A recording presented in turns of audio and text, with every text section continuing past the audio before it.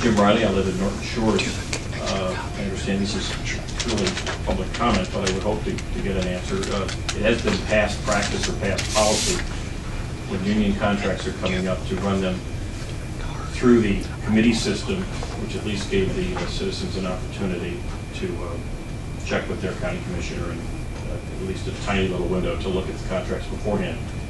I would hope that at some point there would be an explanation of either my misinformation, perhaps I'm wrong, or tell us why past practice has been changed and explain to the citizens why we will not have an opportunity to at least communicate our views to our elected representatives.